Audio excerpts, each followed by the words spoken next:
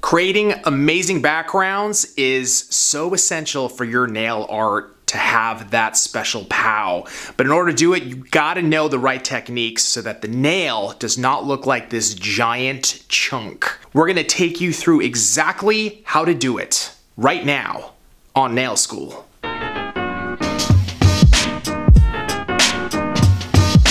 All right, man, backgrounds for nail art, what do we need to know? You know, when it comes to nail art, it's really important for you to understand how to apply your backgrounds thin so that you have room to overlay. If you over apply your color or your glitter too thick, you're gonna end up filing into your design. I wanna show you guys how not to do that. I wanna show you how to have success, and let me show you exactly how to do that with ease. So we're assuming that this is the natural nail and this is a free edge that I've built flush to the natural nail. So if you guys look at the side, it's completely flat. You can see that, it's completely flat. So it's really important before you start that you apply a really thin layer of acrylic over the natural nail so that you do not stain the natural nail with dark colors. So what I'm going to do is I'm going to take some cover powder and I'm just going to get a really small pearl. I'm going to set it to the cuticle area, and then all I'm going to do is just kind of brush it over the surface. I'm going to drag it over the surface without adding any bulk to the natural nail. So if we look at the side again, same thing. All I did was add a really thin layer of acrylic over the top, and then this is going to prevent any type of staining from occurring. So what I'm going to do is I'm going to use a few different pastel colors, and I'm going to show you how to create a really nice background to set you up for floral patterns, snake skin, floral designs, any type of impression style work.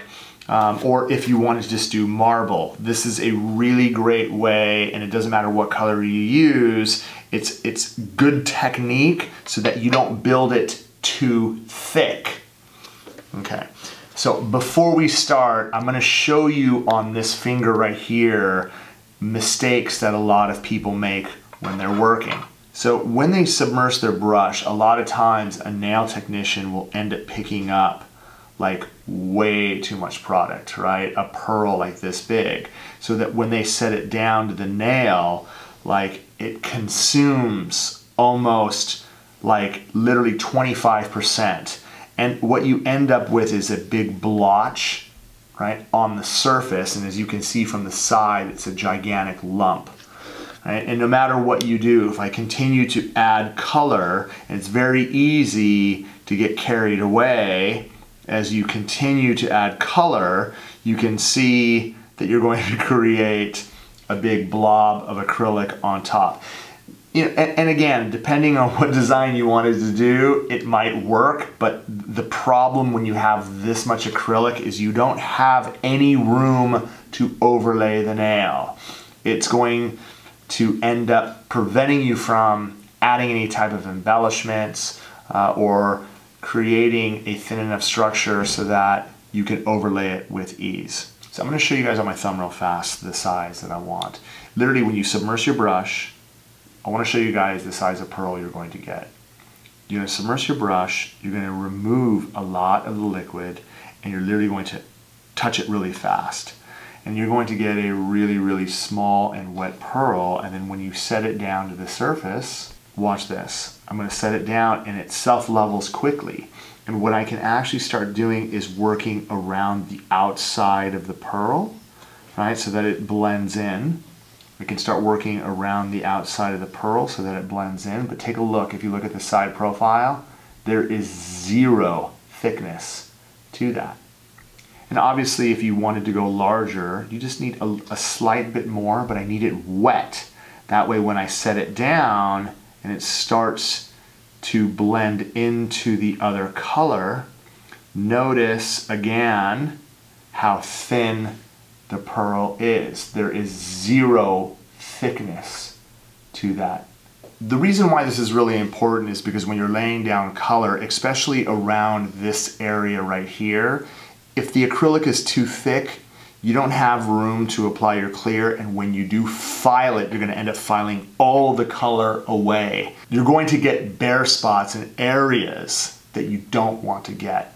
So the nice thing too about laying down a thin layer of acrylic on the nail is you have this really nice matte textured surface, and when you're applying your acrylic, it almost absorbs into that thin layer of acrylic really well to create the perfect watercolor or blended look.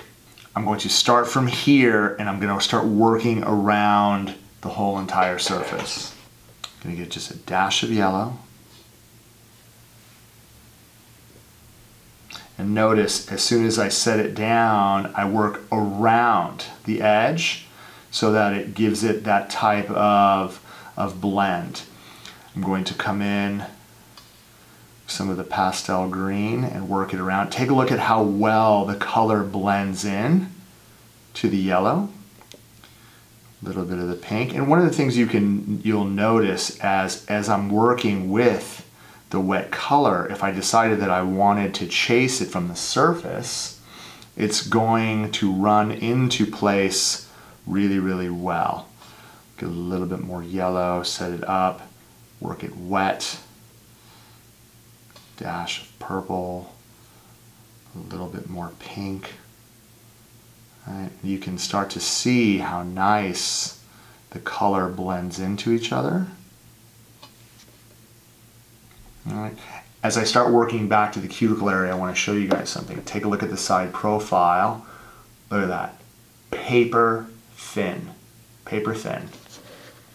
I want to use a little bit more yellow around here. And again, while it's wet, I'm going to continue using some of the other color. I want to get really thin and wet, but again, the nice thing about our colored acrylic is the level of intensity. All right, it's going to cover extremely well. Take a look at how nice this background is, which is going to set me up for any type of effect I wanted to do. If I wanted to lay flowers in between, if I wanted to run line art inside, if I wanted to use glitter. Now here's the thing, if I wanted to add a little bit of glitter to the surface, check this out. So I'm going to use Surprise from the Block Party collection, which is glitter acrylic. It is already pre-mixed with Speed Clear powder. So the same thing. If I wanted to add some dimension to the surface, I don't need a lot of glitter. I'm just going to kind of follow around the lines to create some really nice dimension. Notice as I pick up a really, really, really small dot and I lay it down, I can literally chase around the edges, and you can see with really wet and light application how I can transform that really nice pastel background into a really beautiful glitter type of complement. And again, take a look at the side profile. Look at how super thin the enhancement is. Now I'm going to use Speed Clear, and I'm going to show you how easy it is going to be to overlay this really nice background. I'm going to pick up a really nice pearl, and again, you're going to notice when I set it to the cuticle area, I don't really have to do that much work. I could set it down, use the tip of my brush, and focus on getting it tight to the cuticle and allowing the clear to run all the way through the body. I'm just going to lightly brush it over, and you can see the background really shine through the transparency of the acrylic. All right, so this is going to complete the first half of the application. And then what I'm going to do is take a second pearl, and I'm going to set my brush backwards here, and you notice how I'm actually able to just feather it into the upper arch, and then I'm going to use that acrylic and I'm going to allow it to flow all the way down to very tip, encasing this wonderful background. We'll let this dry, file into shape, and I'll show you what it looks like. Okay, one thing I want to show you after the overlay is, look at that, right? The background is so thin that I'm actually able to get a really, really nice upper arch. I don't really have a lot of filing to do, and because the background is so thin, I'm not going to file into my color or my glitter and remove it. I'm going to go ahead and file this into shape, and I'll show you guys what it looks like. Okay, so we filed, finished it, put some stain resistant top coat over the surface, and you guys can see, like, even around the cuticle areas, all the way through, how tight everything is going to be. This is going to set you guys up so that when you're doing any type of design work, line art on top, your backgrounds are going to be perfect. Just remember, if you're struggling, work with smaller pearls. Work small, work slow, get the technique down. That way you can create thin backgrounds so that when you overlay it with your clear powder, you're never gonna file into your design.